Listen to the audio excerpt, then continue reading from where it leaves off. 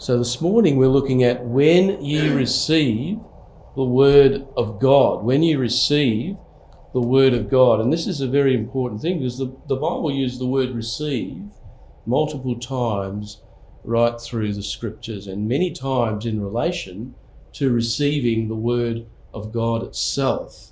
So as you know, people have a choice when they come to hearing what is preached or taught from the Bible. They can choose to I'm not going to listen to that and rebel against it, or they can choose to say, I'm going to receive that as a word from the Lord himself. Let's have a look at a few scriptures.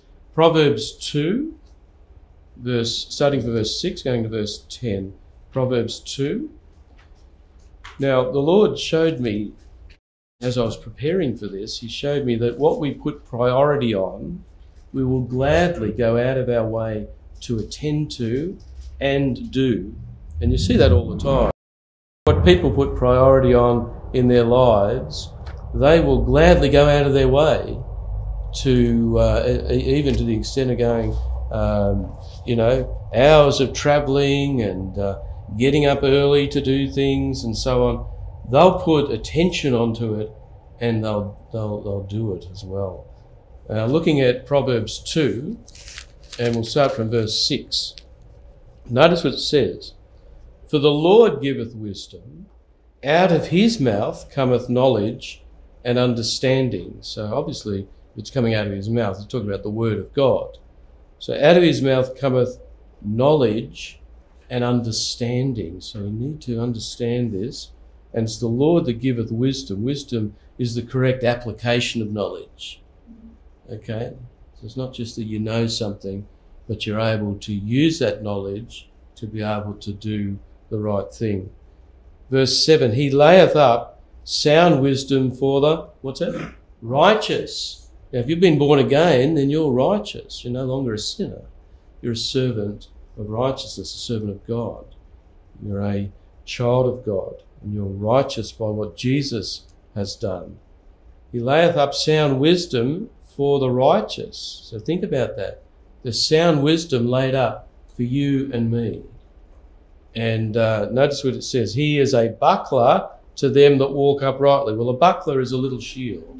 Okay? He is a buckler to them that walk uprightly. So there is a protective element to all of this. If people are getting God's wisdom and knowledge and understanding in their lives, as it says there, he layeth up sound wisdom for the righteous. If they're getting that into their lives, notice what it says there after he layeth up sound wisdom for the righteous, which means this is the result, this is what's going to happen. He is a buckler to them that walk uprightly. Praise the Lord. Glory to God.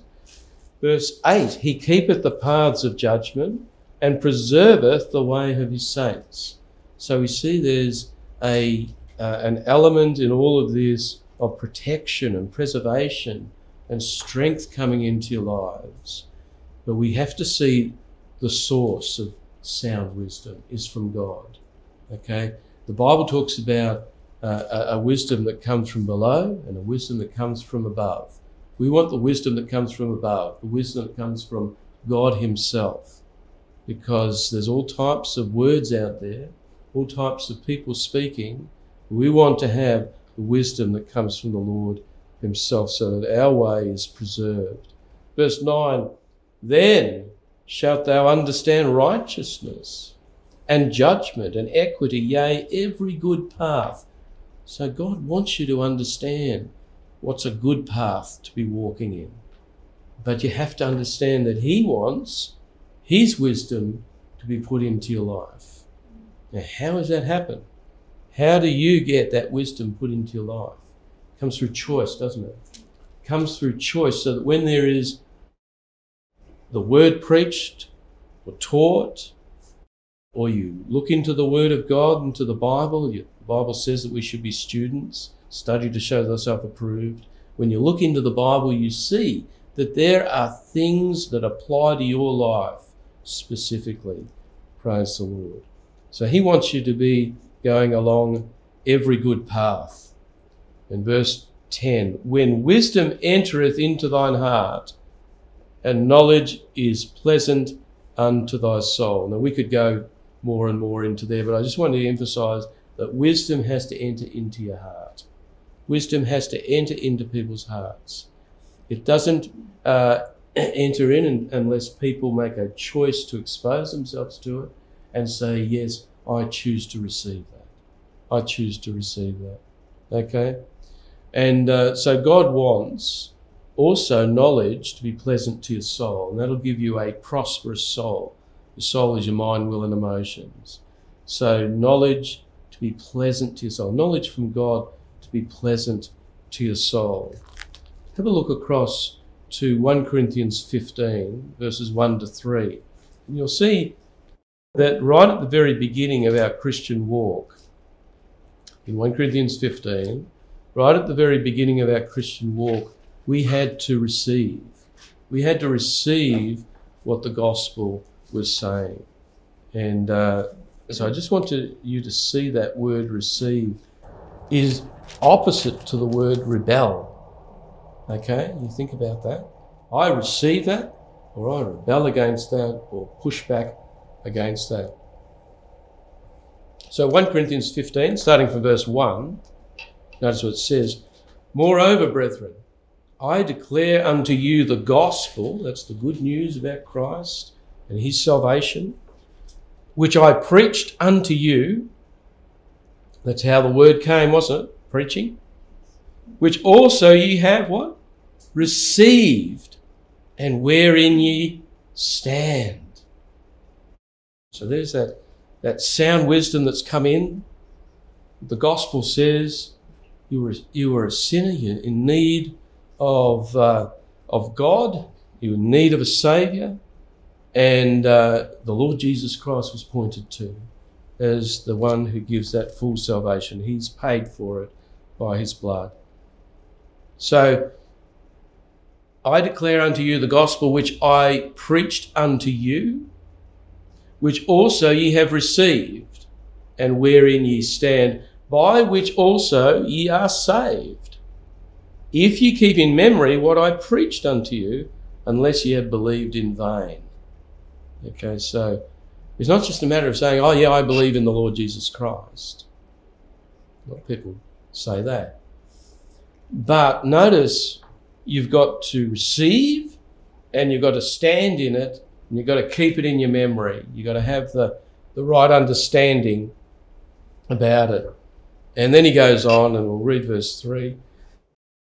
For I delivered unto you, first of all, that which I also received, how that Christ died for our sins according to the Scriptures.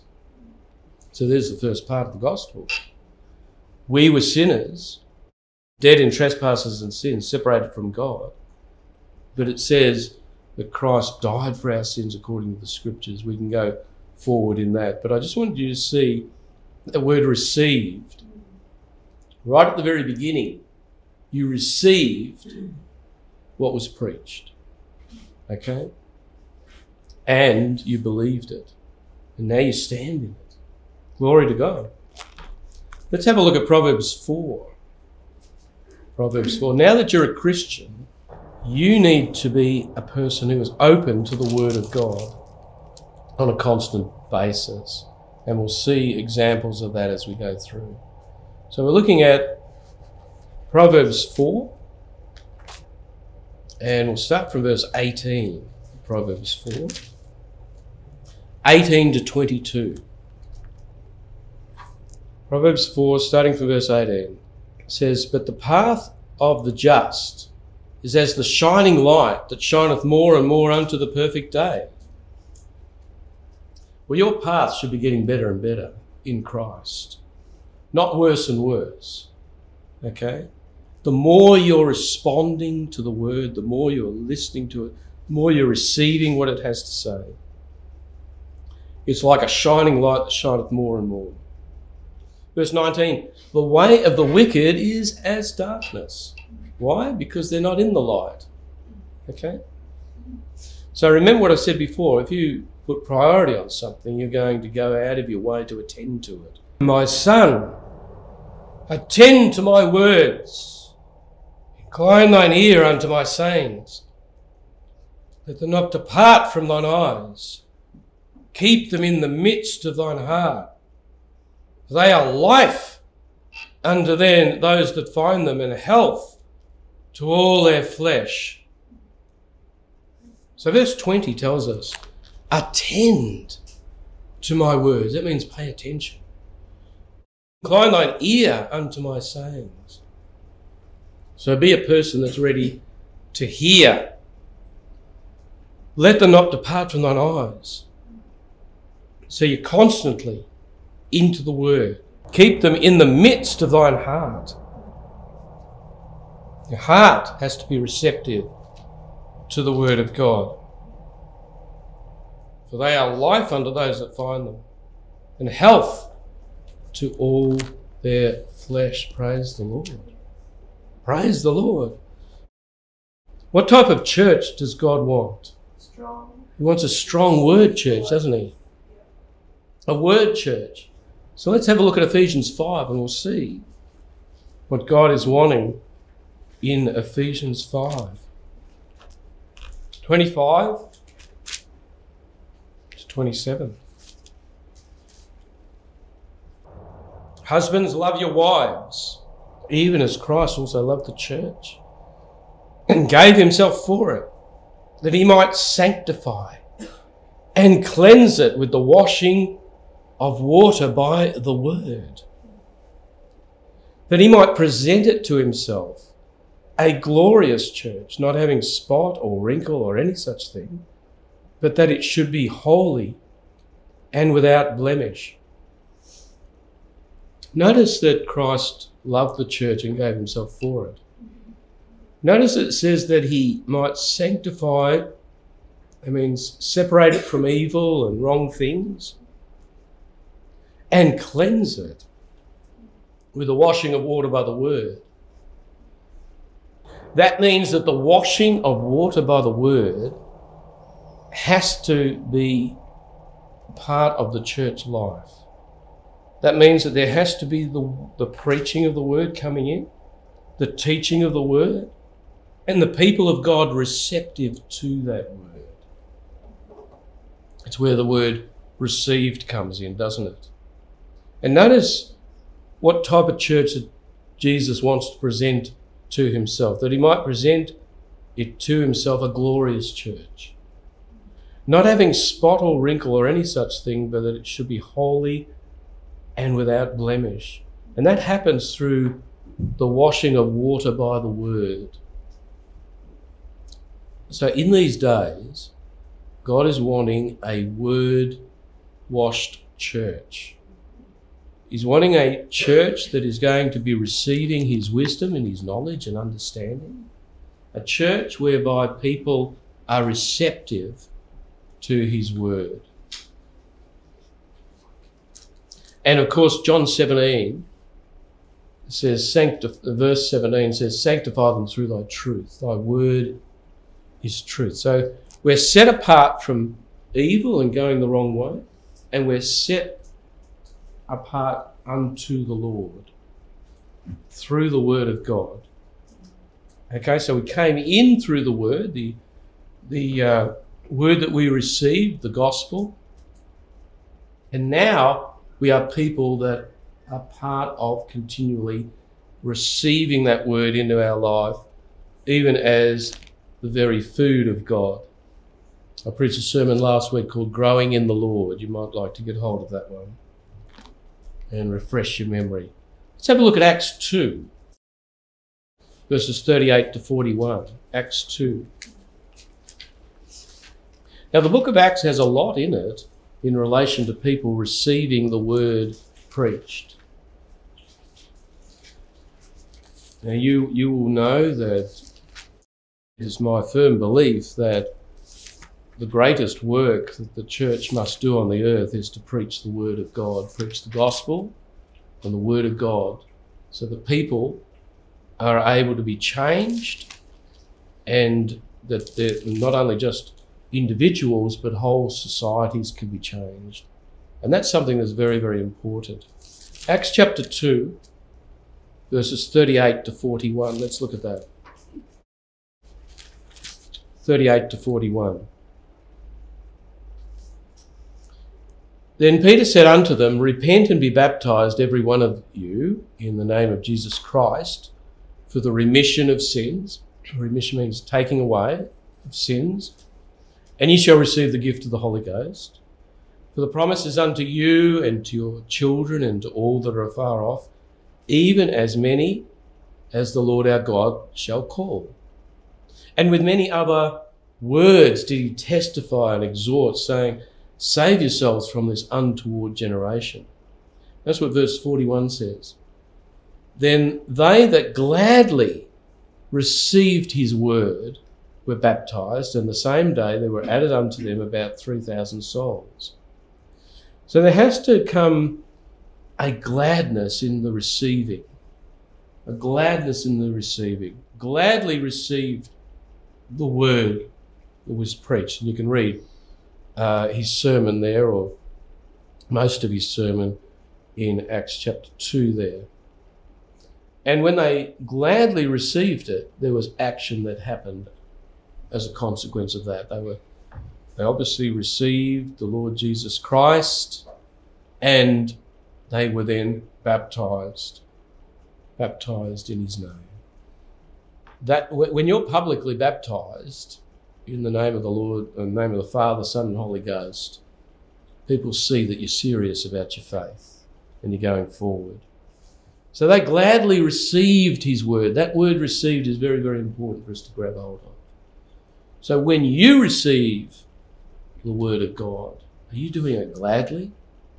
Gladly? Gladness. Think about it. Or, as we have met up with in the past, we think people are receiving it, but inwardly they're not glad about it at all. They're resistant to it, rebellious to it. That's not good, because in order for a whole, personally for us to change, but also for a nation or a society to change, there has to be that receiving of the word. Okay, there's many words out there that I've mentioned to you, many words, and they're competing words. And many of them are saying things exactly the opposite to what the Christian faith would say. Okay, the word of God. We want to be people that are receiving the word of God. Have a look at James 1, verse 21. Well, verse 22 as well. Verse 21 says, Wherefore lay apart all filthiness and superfluity of naughtiness, and receive. So you lay apart the wrong things and the wrong words and the wrong way of thinking. And what do? Receive with meekness. Now, what's that word meekness is about? Meekness says, not my will, but your will, Lord. Not my will, but your will. And Jesus said, Blessed are the meek. Because what are they doing? They're bowing their knees to the will of God. Okay, receive with meekness what? The engrafted word, which is able to save your souls. Let's talk about that. Engrafted means it becomes a part of you. Okay, engrafted word becomes a part of you. It goes into your heart, into your inner man, becomes a part of you. It says, which is able to save your souls. Now, James is writing to people who have saved from sin. Their spirits have been born again, but their souls, their mind, will and emotion has to be changed. And that's what it's talking about, saving of the soul. Okay? Your mind, will and emotion get in line with meekness, the engrafted word of God. And that's important for us to see that. And then what happens? Verse 22, But be ye doers of the word, and not hearers only, deceiving your own selves. So when you receive with meekness the engrafted word, which is able to save your souls, able to change your soul so that your mind is renewed, and your thinking is renewed. And you know, there's godly emotion. The Bible talks a lot about things like happiness and joy, and we read about gladness. So all of that comes into line as you receive with meekness the engrafted word that's saving your soul. You have a prosperous soul then, and that can bring into your life all types of good things that God wants you to have through his salvation. Praise the Lord. And so if you look back at the book of Acts, because there's quite a lot in the book of Acts with respect to receiving the word and how we should receive it. So let's look at Acts 6 verse 7. We quoted this the other day, because this is what God wants to happen. This is what God wants to happen in a society. Acts 6 verse 7. And it says, "And the word of God increased, and the number of disciples multiplied in Jerusalem greatly, and a great company of the priests were obedient to the faith." So what does God want in the society? The word of God increased. Increased, you know. Now, you could watch TV all day and there would barely be any mention of the Lord or his word or the Bible. So that should tell you something. It should tell you that if you're immersing yourself in that, it's not going to give you that increase of the word that you need. We need to be able to receive the word, and that means we need to be able to expose ourselves to where the word is. Obviously through the preaching and teaching of the word, through our own personal studying of the word and reading of the word and meditation of the word. Okay. Obviously, Bible services such as this one give you an opportunity to hear the word preached and taught. But you have to, when you come out of a service, you have to be responsible for your own Christian walk, okay? I can't be right there next to you. Come on, you do that. Oh, get into the word. Oh, you confess the word here. No. You've got to be open to the Lord and say, Lord, I am a believer in Christ. I believe your word and I'm putting it into action every day in my life. I've received the word and I'm going to continue to receive what it has to say. We read before that'll keep you in the good path. It'll keep you in a place where God wants you to be. Have a look also at Acts 8. We'll look at verses 5 and 6 in Acts 8. When you read right through Acts, you see that there's a lot of good things happen, a lot of expansion and so on. But you also see, how did people approach the Word of God? We've read a few things now. Gladly received it. The word of God increased. So it's been planted in good ground and it's producing fruit. It's increasing. And Acts 8, verses 5 and 6. Let's read that one. Then Philip went down. Philip is an evangelist. Then Philip went down to the city of Samaria, and what did he do? Preached Christ unto them. Obviously that's the gospel, isn't it? And what Christ has done. Glory to God. And notice what it says in verse 6. And the people with one accord gave heed, it means they were listening, gave heed unto those things which Philip spake, hearing and seeing the miracles which he did. So we see that they gave heed unto the things which Philip spake. And he had a miraculous ministry. Of course, as the word of God is preached, the Bible tells us that the Lord confirms the word with signs following. Glory to God.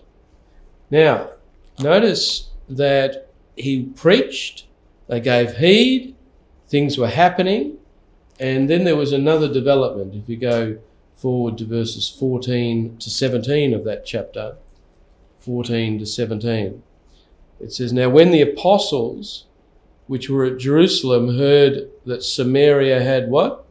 Received the word of God. That's a real key. They received it. They didn't rebel against it.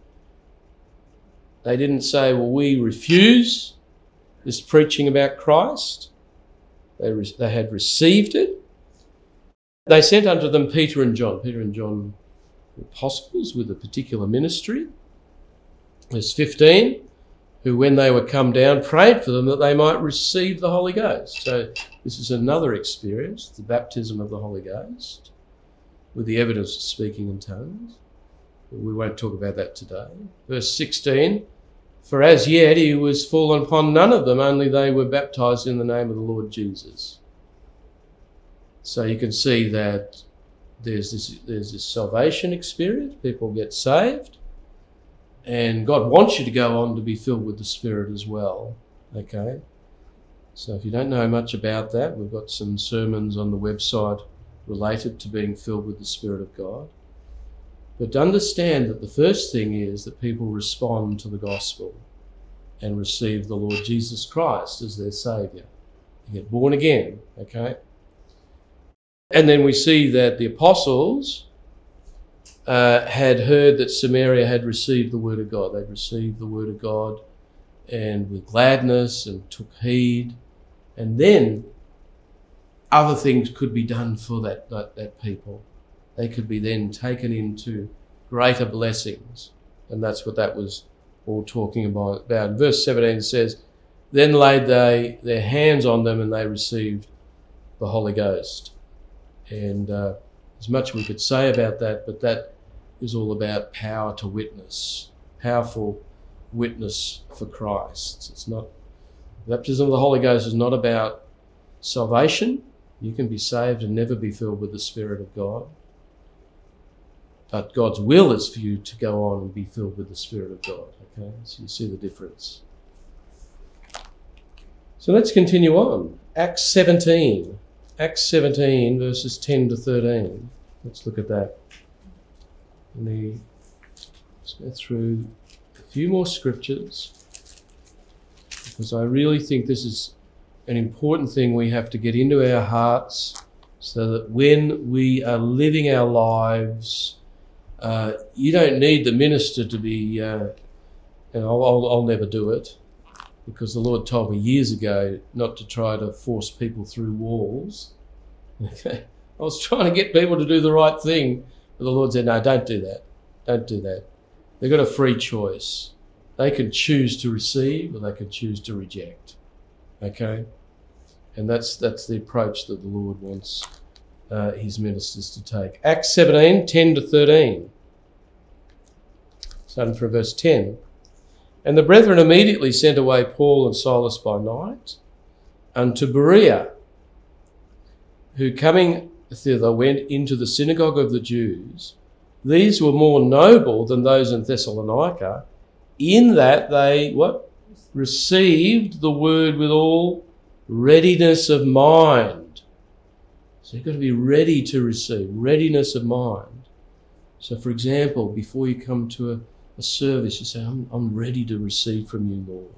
I know you've got something for me so that I can be better and do things for you in a greater way. I'm ready to receive.